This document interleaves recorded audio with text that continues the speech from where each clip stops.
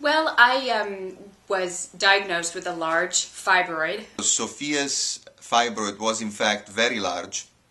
As you said, it was the size of A cantaloupe. And for anybody who has fibroids, often an analogy to fruit is made. And so I had a cantaloupe. And Sophia's build is not very large, therefore the ratio between the size of the tumor and the size of the patient was quite unique. It actually didn't bother me until I wanted to have a baby. And my husband and I went and we had a second opinion. Sophia, in fact, had already even had a first opinion by another robotic team that thought that that operation was not approachable even with robotic technology.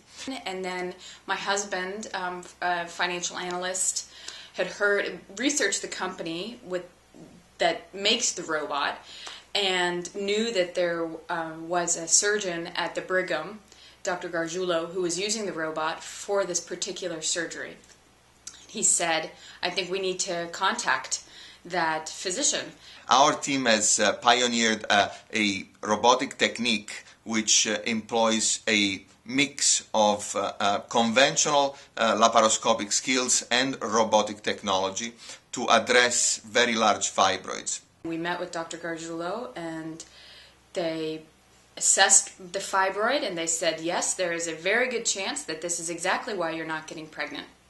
We did this operation with the same accuracy that we would have done by opening the patient, but with tremendous advantages for her in terms of her being able to return to a normal life within a few days rather than several weeks, and have the least amount of post-operative internal scarring that might have led to infertility in a case like that. And which was wonderful for me to hear because I felt like there was then a solution. And we underwent the surgery.